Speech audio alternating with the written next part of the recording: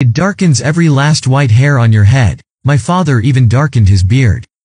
This is a natural dye, which will cover your gray hair from the first application. In addition, it moisturizes and adds growth.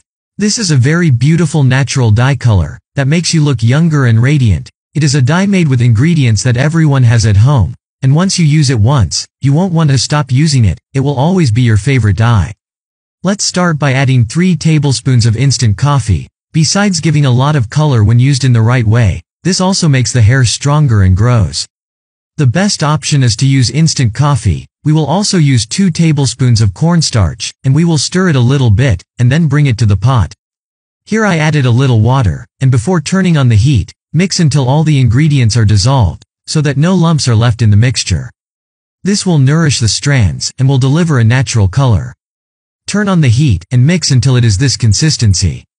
Remember to comment your city, so I can greet you and send you a big hug.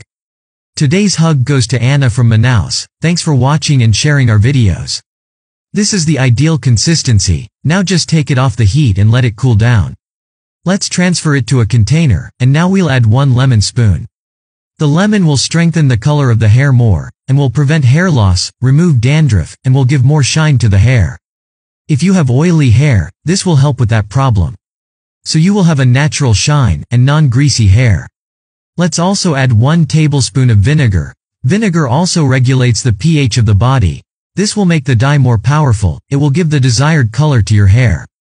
I will give you an advice. Use more natural products, and stop using a few chemical products, so you don't damage your hair anymore, and sometimes you can recover your natural hair.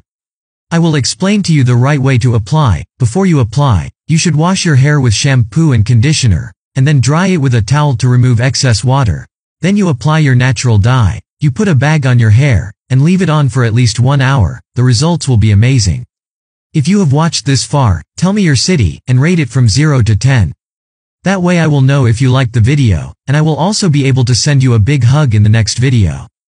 Today's hug goes to Anna from Manaus. Thanks for watching and sharing our videos.